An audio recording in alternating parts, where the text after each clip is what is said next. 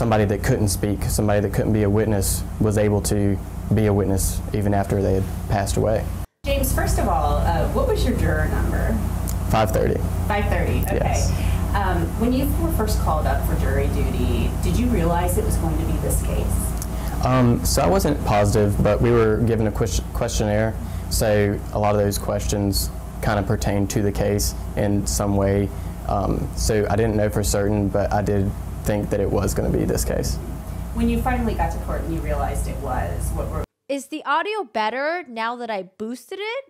Or should I keep it low and I'll just tell you what the interrogator, what the interviewer is saying? What kind of were your thoughts? You know, I don't really think I had any thoughts. It was just, I was there to do my civic duty, and I really didn't think that I would be chosen. I had heard that there was like 900 some people that were given, you know, the questionnaire and everything. So out of 900, I didn't really think that I'd be chosen. Was the Murdaugh case something that everybody talked about around here, or was it something that was just kind of something that happened? And I don't know, what is your take on that? I think that it was talked about a fair amount, but I actually work over in Charleston, and I've been up in Clemson at school, so I haven't really been in the area for like the past 4 years. So, I mean, it's something that you hear about, but it's not something that I have so many other things going on. It's not something that I dedicated a lot of my time talking about or paying attention to. You said you went to Clemson, is yes. that right? Oh, okay. So you graduated? Yeah. Okay, can I ask how old you are? 22. Oh, okay. He's 22? Oh my God, he's so young. I guess he could look 22, but maybe the facial hair makes him look a little bit older. Oh my gosh, so you're around Paul Murdaugh's age. Yeah, well, I would have been the same age as him in 2021 as far as whenever he passed away. Wow. So let's talk about the verdict. We've heard reports you guys deliberated for 2 hours and 50 minutes. I went upstairs last night to figure out what was going on, and somebody said, yeah, we asked them if they wanted dinner, and they said, no, we'll be done in 10 minutes. So I would be like, yes, please give me the free dinner. it went fairly quickly for a 6-week trial. Can you take us inside the room a little bit? Well, I will say that whenever... Yes, tell us what happened. We want to know. How did you guys decide in 45 minutes? You know, we had asked if we wanted dinner. We were actually rounding up our last few questions that anybody had. So it wasn't that we already had an answer. It was more so that we knew that the questions that we had answers to. We just wanted to talk through them and make sure they made sense. So we just needed that extra 10, 30 minutes. I think it was about 30 minutes that we actually took. And it wasn't that, you know, we'd already had the decision, but we knew that we were right there at it. So the whole 2 hours and 50 minutes, what went on like in the beginning, like just going through the instructions, or? What I want to know is what questions they have, and then what evidence did they replay over to convince the other 3 members? Are you going to get into that? Tell me, please. Well, we had a pretty good idea of what the instructions were just because the judge read them to us. But okay. I would say when we first got in there, what was important to us was just to see where everybody was at and make sure if everybody was on the same page. Maybe we just need to talk through things, make sure that it all makes sense to everybody. But we did have a few that weren't on the same page, so we did like an anonymous vote at the beginning just to see where everybody was at. And once we found that out, we kind of just opened the floor for anybody, whoever had questions, and then we would talk through those. We had the evidence in the other room, so if we had questions regarding a certain thing, we were able to refer back, and we just went one question at a time. We didn't want anybody to not be able to say anything, so we did take turns speaking, so nobody was talking over anybody. If anybody left, we made sure to wait until they could come back. We didn't want anybody to be left out or anybody to miss any piece of information. Okay. I think that's all. Yeah, so it doesn't sound like it was contentious at all. I think more so than somebody being dead set on one thing or the other. We all, I think, were very good in taking all the evidence and not jumping to any conclusions. I hope Creighton's getting better sleep now and eating better food. But rather taking all the evidence and seeing where it led us. Whenever we got to the end and there were some people that weren't convinced, I don't think it was so much that they knew that he was not guilty as they just weren't sure yet. They might not have known answers to certain questions. So that's when it really took that 2 hours to kind of walk through something they might not understand, go back to the evidence, go back and see what somebody said about something, and answer those questions for those people. I I think some of the jurors didn't understand the casing evidence. Okay. Have you ever been a juror? I've been in court before, though. Like I said, it wasn't that they knew that he was not guilty, but they just weren't sure, and they needed the answers to those questions, and we were able to get those. So it was like a 9-3 vote, the first vote? Yes, it was. Okay. And then slowly, how many votes did you take?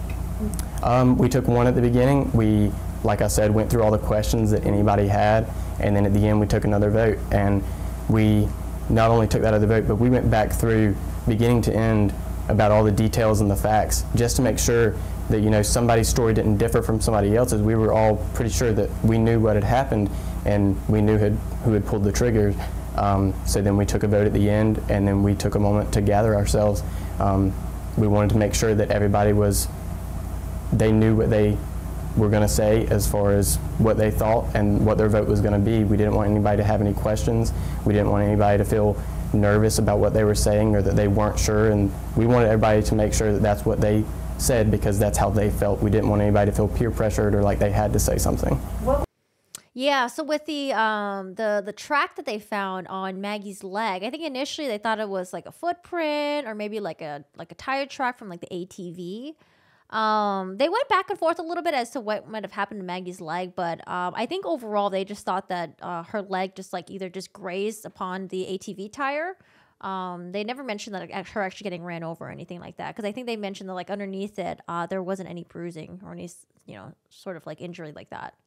What were some of the questions that people had? Because obviously this was a 6-week trial. It was supposed to be 3, and you weren't allowed to take notes. Yeah, it was very tough, but I will say that everyone in the jury pool, they paid very close attention.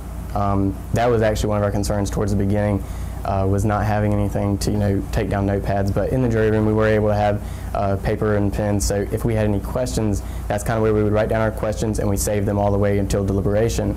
A lot of times, those questions were answered throughout the trial, so those questions didn't make it to deliberation because they were answered by another witness or somebody else.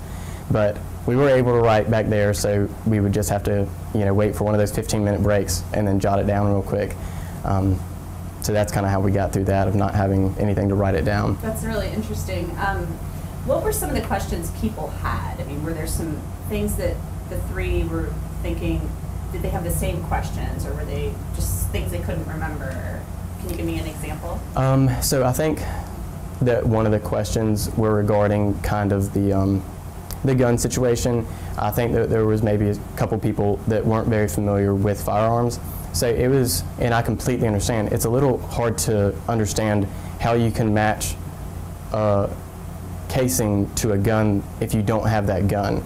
And I think it was important to... Yeah, so like, for example, if you're a juror member, right? If you're part of the jury and you didn't understand shit about firearms, even though you're not researching anything related about the case, are you allowed to like research about firearms and stuff like that?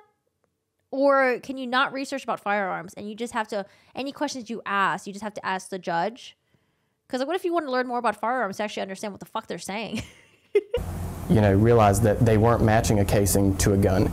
They were matching a casing to another casing that had been shot by the same gun, and we knew that the gun that shot one of those casings had been seen by one of the witnesses that Paul was shooting that gun with his friend.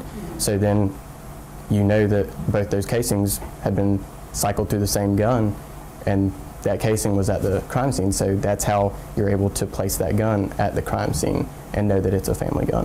When you got out there and did you look at him? What was that like? So throughout the entire trial, one of the things that I wanted to... Isn't doing jury in a criminal case risky? What if they get out and come for revenge? I'm pretty sure there's a movie about it. I usually hear that with like witnesses, but sometimes they like tamper with like jury as well. It depends on if you're going up against like a crime boss, mob boss or something like that. It could be really scary. Hey Tam, how are you doing today? No research and the judge can't clarify evidence. Gotcha. Okay. When he spoke about the guns, I understood what he was talking about. Wondering why he shot her so many times. Because he just wants he wants to make the crime scene look like it was done by ruthless murderers with an S. To do, just because I felt like it would benefit me, is watch both sides both the prosecution and the defense and see what their reactions were to certain things that were said. So my eyes were constantly going from prosecution to defense to the witness. You know, I wanted to see everybody's reactions and how people were taking things, what their responses were. So whenever we got out there to, you know, express what our verdict was, I wanted to watch and see how the defense and the defendant reacted. So I know that I'd heard somebody say that was in the audience that we never looked, but I know that for me, I looked at the defense. I wanted to see what the reaction was. Was there anything that stood out? I think that the only thing that stood out to me, and it wasn't shocking to me, but was that there was no reaction. It was just a straight face. The kennel video, how important was that to you?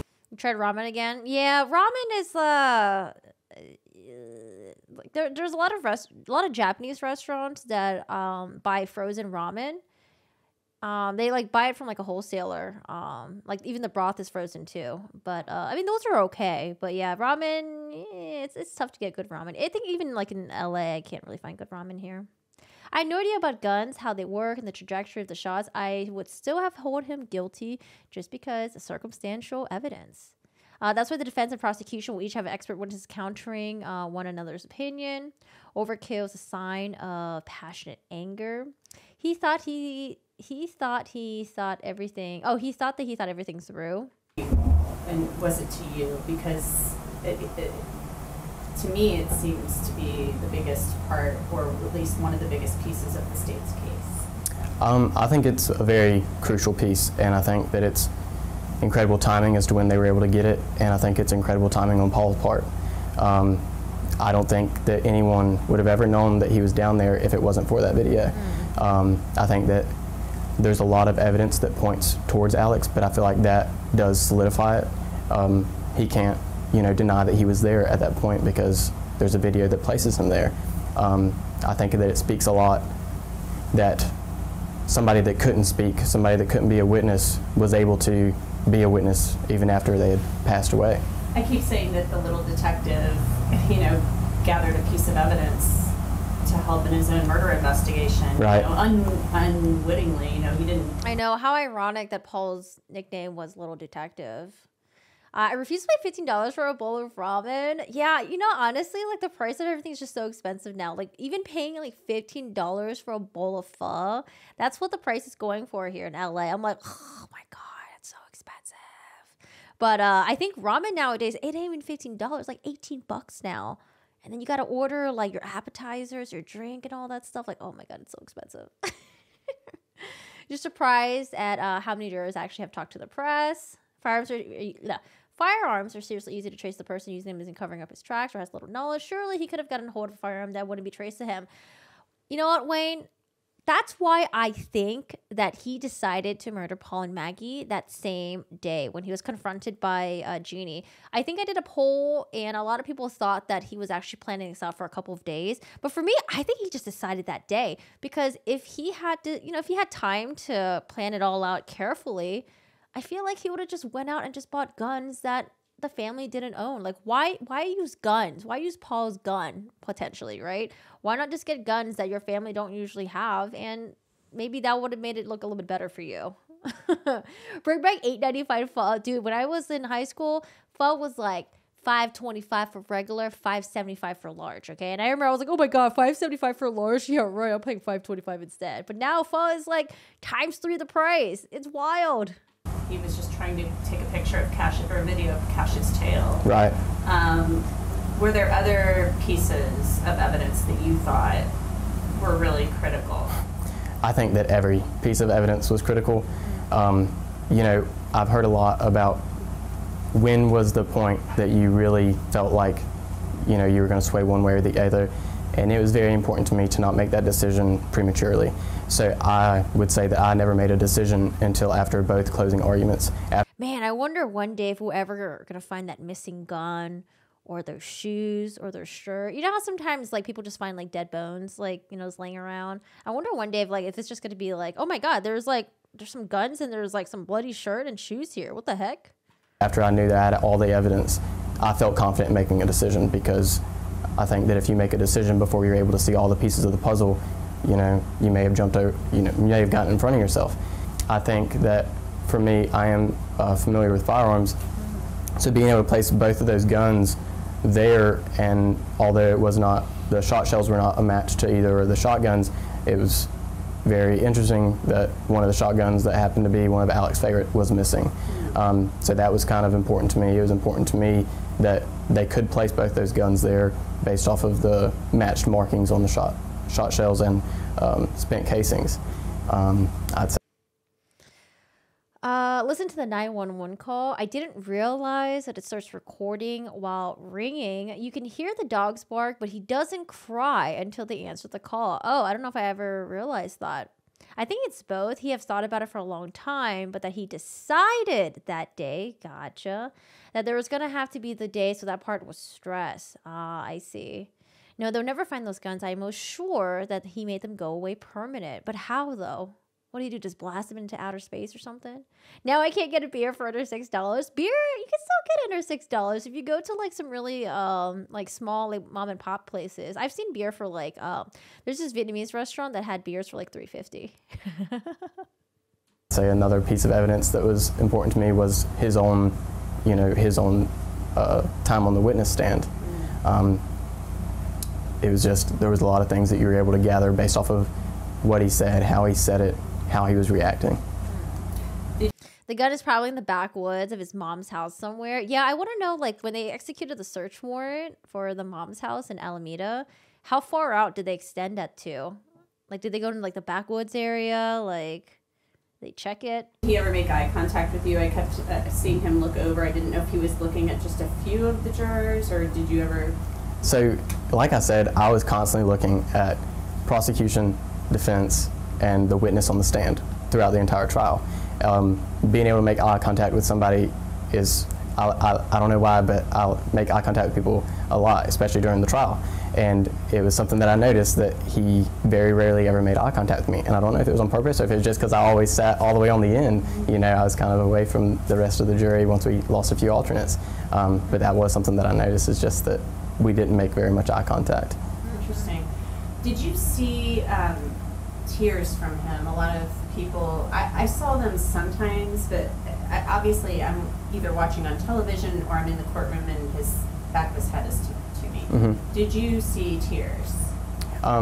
Yes, I did. I know that some people may have said that he did or didn't, but whenever like I said, I watched a lot of people. There was 6 weeks worth of time where I was just watching people and listening to people, and I would say that there was several times that he was crying.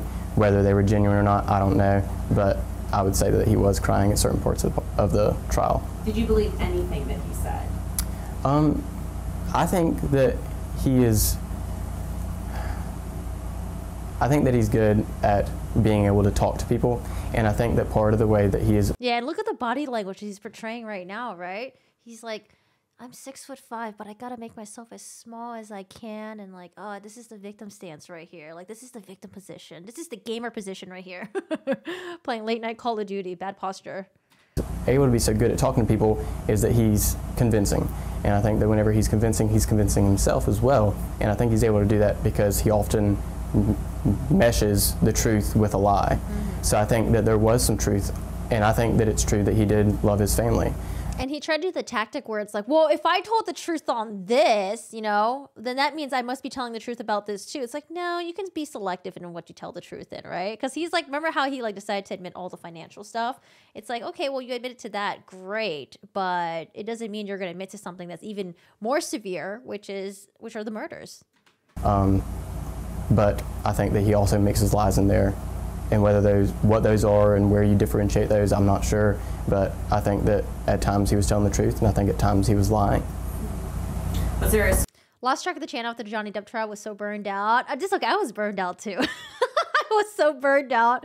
Love your videos though. Happy to have found you again. Well, thanks for popping back in, Katya. Yeah, like when we do trial stuff, like it's fine. You guys are here. And then after the trial stuff, I feel like most of us are just kind of burned out, like mentally. So I go back to just playing video games. I go back to doing vlog stuff and just stuff that I'm just like other things that I'm interested in. So it's totally okay. Specific point where you thought, I mean, obviously we know he was telling the truth about being down at the kennels, but maybe you felt obviously he didn't tell the truth when he talked about leaving the kennels, because I remember a specific portion of that testimony where Creighton Waters asked him, well, what did you say to Maggie when you left the kennels? Or did you just get on the golf cart and go? Did you catch that when he said things like, well, I would have said, you know, if he were leaving the kennels, I would have said. Did you pick up on Well, that? he was saying, you know, I can't remember what I said, but I would have said, you know. Yeah, so weird. Like, how would you not remember your last conversation? So wild. Rain, I'm 6'5" all day, every day, but 5'2" when I kill. Stop. That's like a t-shirt phrase. Did I see the shave head picture of him after book? I did. I was wondering why he shaved his hair. Well, I don't know. That's why I thought like he had like maybe like he was going through chemo or something like that. I was like, oh, this guy's like shaved his hair. Interesting. Kind of looked like Walter. Is his name Walter White from Breaking Bad when his hair was all shaved? I would definitely believe he did this for financial gain, related to the insurance on the property. You have to figure out how to pull it off with the case with the housekeeper. Law enforcement should check the on-story date on the day he brought the blue poncho to his mom's house. Yeah, I don't know if OnStar or GM or whatever gave them that information. I feel like they were really selective what information they gave law enforcement. Oh, God. Sorry, guys. We're all over the place. Life insurance on the maid. Where are you getting your information? He didn't have life insurance on the maid. You mean the housekeeper, Gloria Satterfield, right? But he had like some sort of like insurance on his property that if there was some sort of, I don't know, I guess like injury while someone was working on the property, then they would be reimbursed some life insurance money. I was burned out too after the Debt v. Heard. Yeah, I stopped watching anything court related until this case. I wonder, since they didn't search anything that night, if he got rid of them the next day with the help of the brothers. I don't know. There was also that really interesting video where after the police had searched their house, the brothers and like one of the brother and Buster like took all the guns out of the house. But yeah, I don't know. He likes to talk and make himself childlike, even when he's sentenced. The way he says, "I'm innocent." He didn't kill Maggie and Paul Paul. He's just acting so juvenile at that moment for sure. Did you guys ever have viewing parties together? Into the Depths, a submarine murder on Netflix. Oh my goodness. I just got a clip about that on my feed. It's this group of people that talk about anime stuff, and they actually did mention about that. Yeah, I haven't seen it yet. But I heard about it. I think one of the true crime stuff that I watched, I don't know if it was like was it Mr. Ballin? It might have been Mr. Ballin. Did he talk about it? But I heard about that. It's pretty wild. They didn't have life insurance on the maid. They had insurance to cover something happened on the property. They shaved it for him to prep him for jail. Oh, okay. All prisons get a head shave for lice. Oh, interesting. Why not just give them like lice shampoo?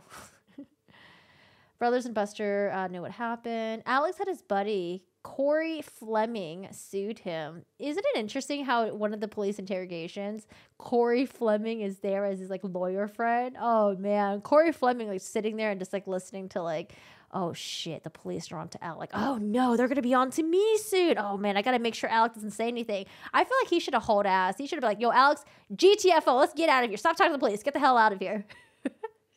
The property he owns are waterfront and desert islands off the coast of South Carolina. He could have totally have dropped it in the water at any of those locations. Yeah. I know exactly what you're saying. He said, well, I would have said bye or something, because I think they were trying to establish how much time he was down there after that video before he went back. And he was saying, well, you know, I would have said bye. I wouldn't have just hauled back to the house. He was like, yeah, I'll see you later or something. Again, I forget what your question was originally, but... Well, was there anything that's in particular that stood out about that? It was probably a bad question on my part. Like, I just noticed that he got really quiet when asked about, well, what did you say to Maggie? Did you say bye, or did he said... It's because he didn't say nothing to them. He ain't say nothing to them. Like, I'm out of here, or something like that. I think that it was pointed out throughout the trial, well, particularly that portion of the trial, that there's a lot of things that he was able to remember vividly, and there was a lot of things that he was not able to recall. And that was something that I paid attention to, because some of the things that he could remember vividly are things that I wouldn't remember tomorrow. And then some of the things that he couldn't remember vividly were things that I wouldn't forget in 10 years.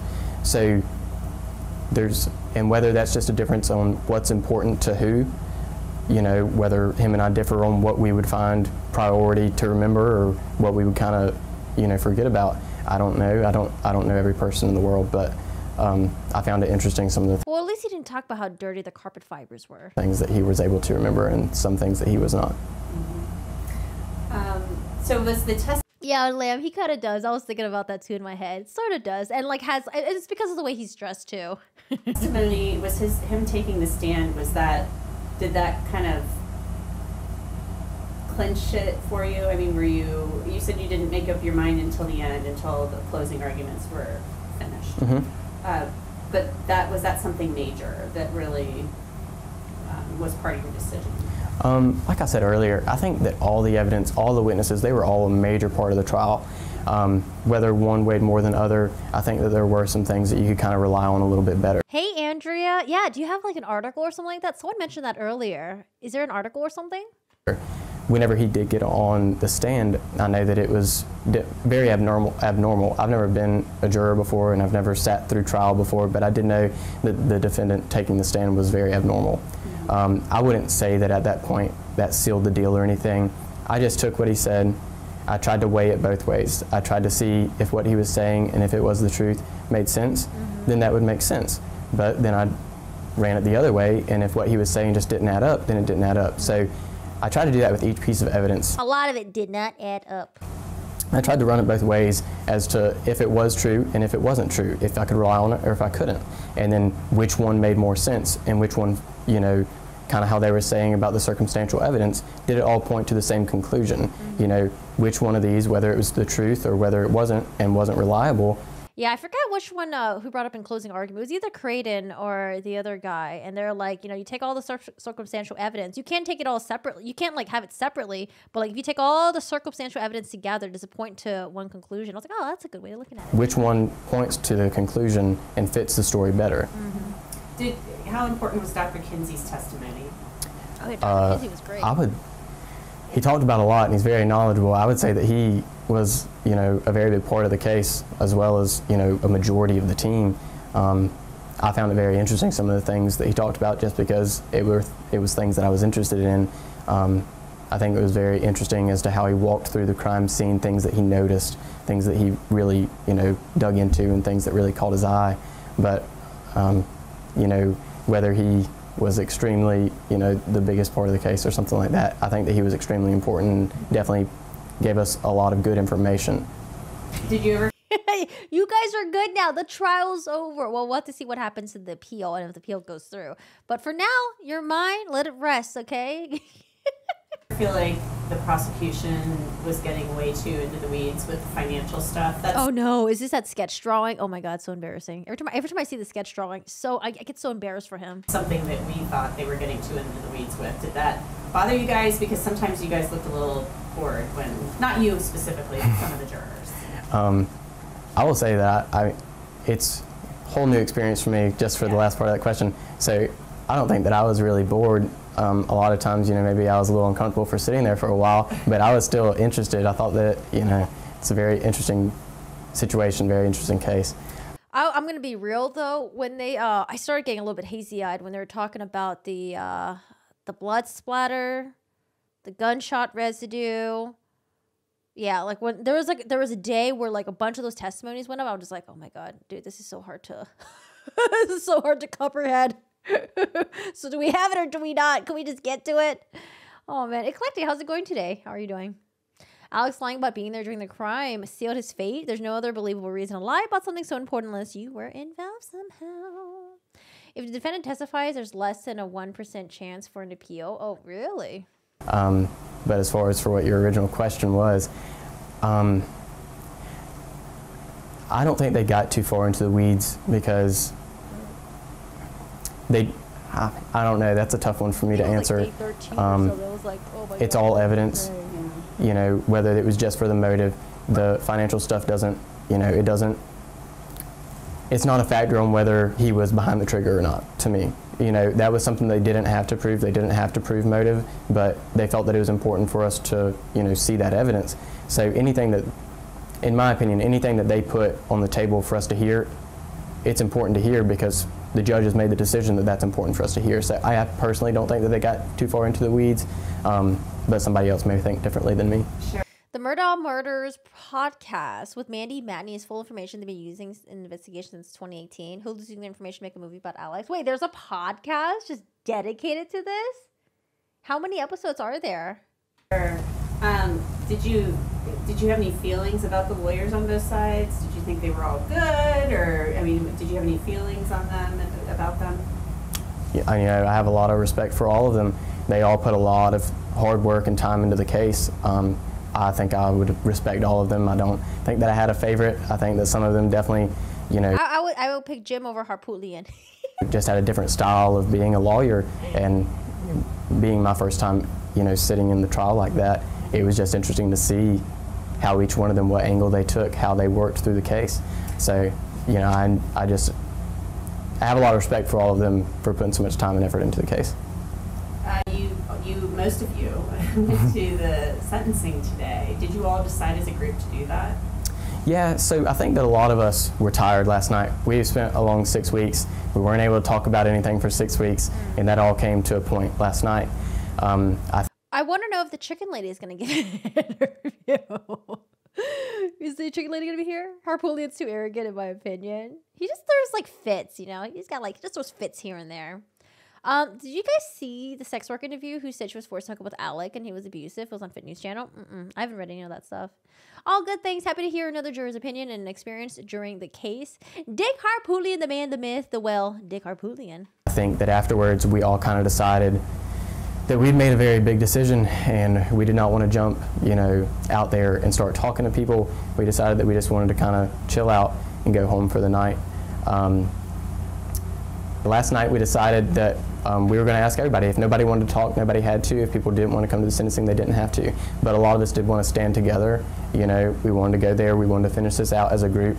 I will say that all the jurors were very incredible people, and we all come from different walks of life, and we were able to bond over the 6 weeks. So a lot of us, some of us had particular reasons why we couldn't be there. And it's not that anybody didn't want to stand together. We were all unified, but certain people just couldn't make it today. But as a group, we did decide that we wanted to come back today. We wanted to finish out the trial, and then we would go from there as far as talking to anybody, or, we wanted to make sure that everybody was comfortable with it and nobody was getting out, in front of themselves or in front of the jury. What did you think of what he said today? He said, "I'm innocent," and Judge Newman kind of had this back and forth with him. Judge Newman had a great response. I don't really think that, I was just there to hear what he had to say, but I think that Judge Newman did a very good job of, finishing out the trial, and I think that everything that he said was a very good representation of Judge Newman, and I think that he had Were you surprised that Alec didn't say, "I'm sorry for the things that I've done," or anything? I mean, he said, "I'm innocent. I didn't hurt them or wouldn't hurt them." I mean, you know what I mean? Mm-hmm. I mean, he usually, sometimes a defendant will throw themselves. Oh, those eyes are kind of scary. You guys kept talking about his beady eyes during the case. In the mercy of the court, and ask for leniency or ask for the lightest sentence. He could have been given 30 years, but there was none of that. Did you have a reaction to that? I came today to finish out the trial, and I definitely wanted to hear what he had to say, if he had to say anything. I didn't think that he would say anything. I thought that he may have felt like he had already said enough. He had already said what he would or would not have done.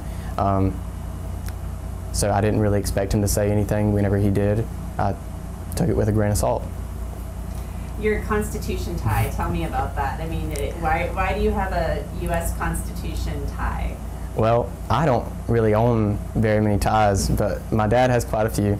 So at the beginning of the trial, I wanted to be a good representation of the community and my peers. So I made it a point to, be. He was dressing snazzy all day, every day when he appeared. I would have shown him my sweatpants, presentable and dress nicely every day.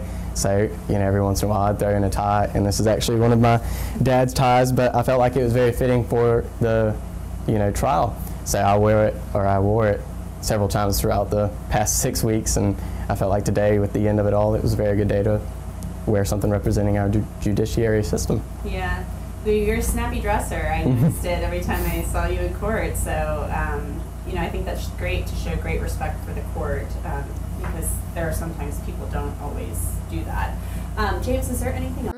I wouldn't. I went to my friend's birthday this past week, and I showed up in like sweatpants and a t-shirt. You'd like to add? And a hoodie.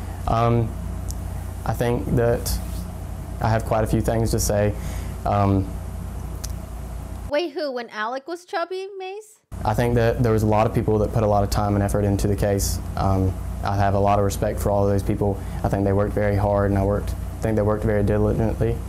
I think that some people were put in some tight spots, and they didn't want to overstep their boundaries, but they still were able to get their job done ultimately, and I think that came from a lot of help from Paul. Well, my solution to a wedding is don't go. I think that as the jurors, we also did have a tough 6 weeks.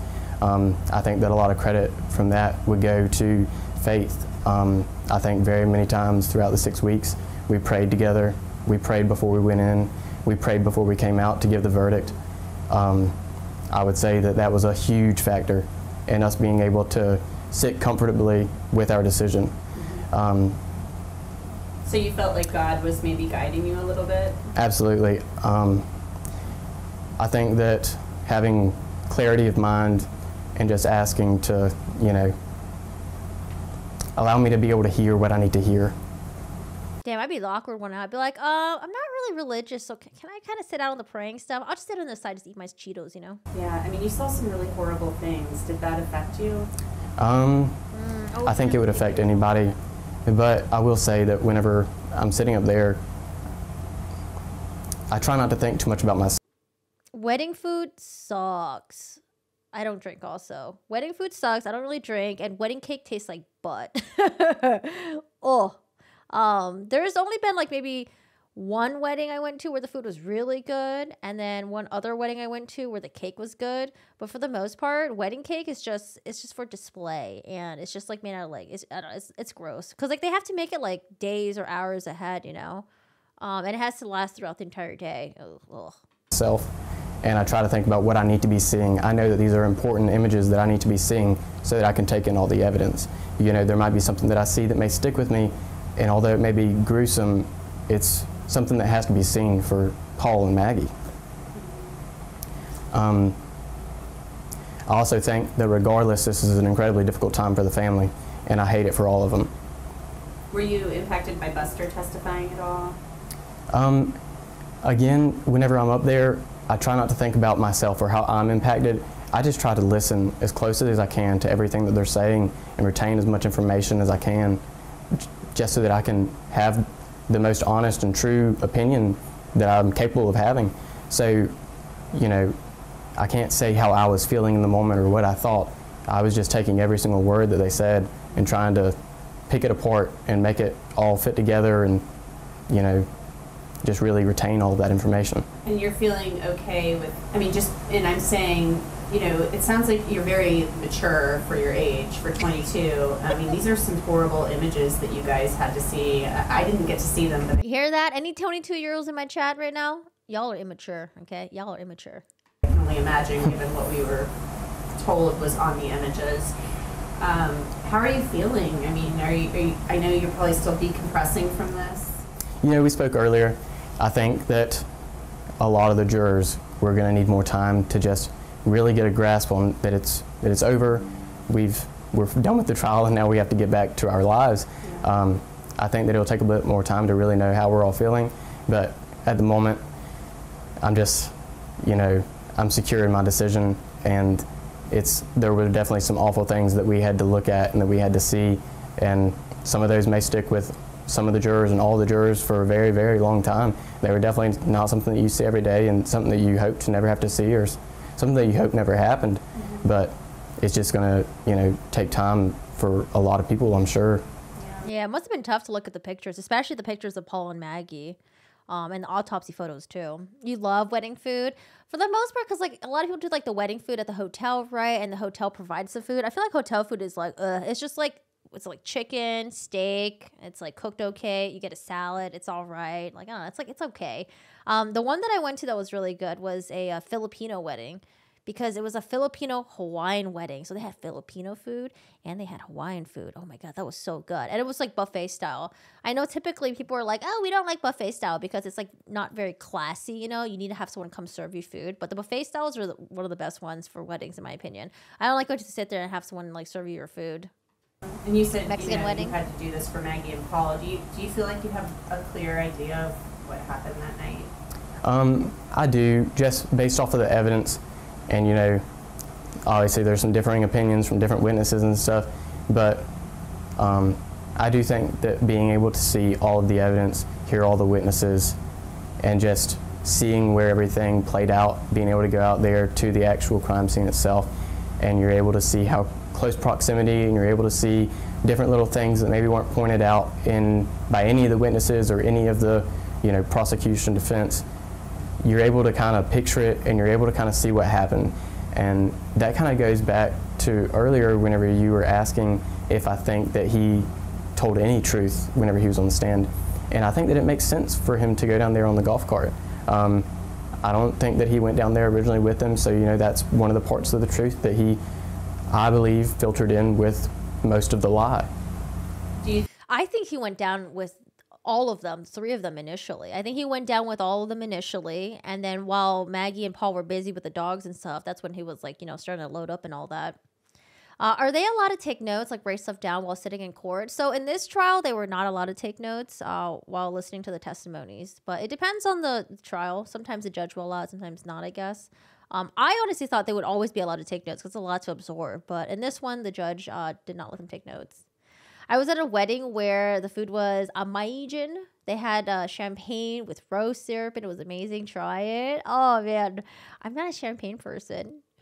The podcasters live about an hour from Hampton and Beaufort, and they have so much information on this guy and all the buddies in their crime. Oh, interesting. Do you think it was true that Maggie wanted him to come and he said no? Do you think when you say this guy, you mean Alex Murdaugh? There was a confrontation about the pills? I mean, do you have any thoughts? Well, that kind of goes to another question that you asked earlier about him on the stand and things that he said. So that was one thing that I kind of noticed, is he's up there and he's talking a lot. Oftentimes the prosecution would just let him run with it. Whenever he started to say something, they just wouldn't say much, and they would let him build on it and build on it. And whenever he was talking about whether she was going to come or whether she wasn't, he had mentioned that there had been prior testimony that any time that she was going to be going to the beach, that she was going to be taking the dogs. Mm-hmm. So he used that, and he said that she didn't have the dogs, so she was obviously planning on coming back to Moselle. Mm-hmm. But she was going to a doctor's appointment, and I know that you can't take your dogs into the doctor's office, and she's not going to leave them in the hot car. True, and she didn't have a Tesla too, because she would have, Teslas have dog mode. So I don't really think that proves anything, and they were also having work done down there at Astoria. You don't want your dogs running around the house whenever you've got work going on down there. So there was just some little things like that that didn't really add up. I felt like he was trying to put something in there to solidify his story, but really it was just kind of... He was making it more messy. A little bit more questionable. Do you think that Maggie was using the hose in the kennel video and he got the chicken from Bubba? I mean, do you have any thoughts on what you think happened? We don't have a dead set time on when everything happened as far as after the video. We know there's a period of time between whenever that video ends and whenever he picks up his phone at the house. I think that I hear a hose in the background whenever they're taking that video. And I know that Alec is calling for Bubba. So I do think that Maggie was probably washing out the dog pens, and I think that he was getting the chicken. And that was another part of his testimony, is he was saying, Bubba is running up to me. He's wanting to show me the chicken. He's wanting to give it to me. He's proud of it. But at the same time, you hear him holler for Bubba 2 to 3 times in the video. It doesn't really seem like he's, running up to him. It kind of seems like he's having to call him to him. And I know that I've got several dogs, and there are dogs that are happy and they want to run around with it themselves, So just small things like that. Like I said, I was listening to every word and I was trying to just make it make sense. And there's some things that are just like, well, that doesn't really make sense with what I saw in the video, or that doesn't make sense with what I heard here, things like that. Do you think he tossed the phone out when they think he did that night? I'm not sure. I think that he had the phone at some point in time, and there was debate on whether it would turn on or whether it wouldn't. And we have no idea how he threw the phone. We have no idea whether he was holding it in his hand the whole time and had it turned off. We don't know, but it makes sense to me for him to have thrown the phone. James, I don't want to keep you any longer. I really appreciate it. Anything else you want to add? Do you mind if I ask a Yeah, question? sure. So do you think if he hadn't taken the stand, do you think like how did him testifying sort of affect things for you guys? Is it possible that maybe it would have left, I mean, could you see it have been a not guilty verdict? No. Even though he didn't take the stand, it was already looking so bad for him and his team. If he hadn't taken the stand, I'm trying to kind of understand how that I think played even if he into didn't take the it. stand, Did that like solidify things in your mind, or? I think it was an aspect, and I think it was a part of the trial, but I don't think it was the make or break point, and I don't think that it was a situation where if he didn't take the stand, he wouldn't have been found guilty. I think that there was enough evidence there gathered by SLED and produced by Paul that it was there, he was there, and I think that we all, had enough evidence there that whenever we went and deliberate, there was enough there whether he got on the stand or not. Without Good the answer. kill video, do you think there was enough there? I would be so bad on these interviews. I'd be like, I would just word vomit a lot. I'm not sure because there was the kennel video, and like I said, I made my decision at the end of the trial whenever I had all the evidence. So, I'd have to go all the way back to the beginning and forget everything I knew, and then go without the kennel video to be able to make that call. There was a lot of evidence, and I just know that that was a part of it and a crucial part of it, and I think that who it was provided by. I'd be like, we all knew the motherfucker did it. He was forced to take the stand because of how bad it was going. A lot of people don't realize that jurors can get a lot of awful cases. No, people realize. They realize how bad murders can be, child abuse cases. Yeah, it's tough. Sometimes you're not sitting there just for civil stuff, right? Like you can go up there and judge someone like, oh, they robbed your store, and that's about it. But no, sometimes you get murder cases. But yeah, it's tough. A friend got called for jury service for a second time. The first time he talked about it afterwards. The second time it turned out it was a child abuse case. Didn't say a word. It broke him sad. Tough gig. Yeah, that was a tough one. I wouldn't be able to be on a member of the jury. I don't think. I don't know. It'd be too tough. Spoke a lot. Did the Moselle visit take you more toward guilty or not guilty, and why? So again, like I said earlier, I waited until the end to make my decision. But whenever I'm at the end and I'm, thinking about all this evidence, there was parts that I noticed at the Moselle property that, were evident to me that solidified my answer of guilty. There was a lot of question about. An example of that? So there was a lot of questioning about the second shot to Paul, and to me, the way that it was described and the way that it was portrayed, it just didn't look right. But what did make sense to me, and something that I'd made note of before we went to the Moselle property, because I didn't know that we were going to the Moselle property, but I was curious, is that for one, I think that he would have been looking at Paul. And whenever we get out there, it's a very tight room, and there is about a 1 to 1.5 inch threshold at the base of that door. I think if he's looking at Paul and he's just shot a buckshot, which if you're not firm, it can rock you pretty good. I think he could have been unbalanced, and I think he could have tripped over that threshold, and that puts him on the ground shooting upward as Paul's coming out. And I think that makes sense to me for the angle of the shot. Okay, and one more question. Is this okay, Amaya? Okay, why do you think he did it? Was it the defense that, I don't know. The defense wanted the jury to go visit the Moselle property. And then the prosecution's like, I think they didn't really want to. They're like, no, we don't need to do that. But then the judge is like, let's let them go. But yeah, I don't know. I don't know what they thought they were going to benefit from that. I think one of the question was, would Alec be able to hear the gunshots if he was at home? And they were shot at the kennels, right? And I think what the defense wanted to do was to show how big the Moselle property was. So maybe the jury can see like, oh wow, this property's so huge. There's no way Alec could hear the gunshots from the house potentially. But again, the feed room was like, apparently everyone said it was like really tiny, you know, to have like 2 people squeeze in through the door and to shoot from top down instead of bottom up, like what the state witnesses were saying. I don't know. I don't know what the defense was thinking. The other thing I was thinking too is like, I was thinking maybe the defense was just trying to stall a little bit because they had to, you know, really work on their closing argument. I think they were hoping that Harpootlian and Jim would be able to split the closing argument, but then the judge was like, nah, one of you guys need to do it. So I think they were just also stalling so Jim would have more time to work on closing argument. I don't think like that. I don't have the capability of thinking to be able to do something like that. So I don't think that I'd ever be able to answer why somebody would do something like that. I think that there is a lot of contributing factors that somebody could throw in, and we heard a lot throughout the trial, but I still think there's more that we haven't heard, and there still may be more that nobody knows about. Yeah, I agree with him too, because there are some people that popped up in the chat, and they're like, well, I don't believe he did it, because I can't imagine, you know, why anyone would do this for that motive. It's like, yeah, it's probably because you don't have a mind of a murderer.